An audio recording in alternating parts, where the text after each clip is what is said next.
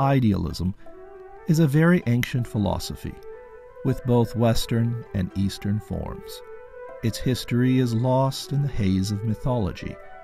The core premise is that the material existence is ultimately founded upon mind or consciousness. If we now go back to the origins of major religions, we can see the idealism at their core, and that the literalist, materialistic understandings of theology may not reflect the intent or meaning of the founders of these great faiths. Indeed, if both religion and science are understood through the lens of idealism, they become not only easily reconcilable, but complementary.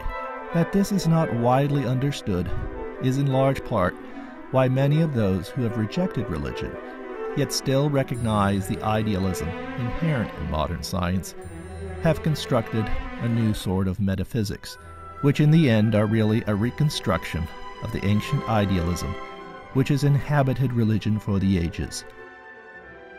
Through the following chapters, we will explore the concepts of idealism and how they are connected to the roots of most of the great religions.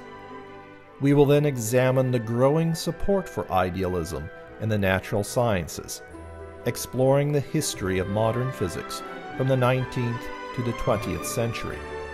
This period witnessed a profound shift in our understanding of the nature of reality, with the birth of quantum mechanics, relativity, thermodynamics, and information theory. We will also examine some of the more recent developments in these fields and how there is a growing body of evidence which lends considerable support to idealism.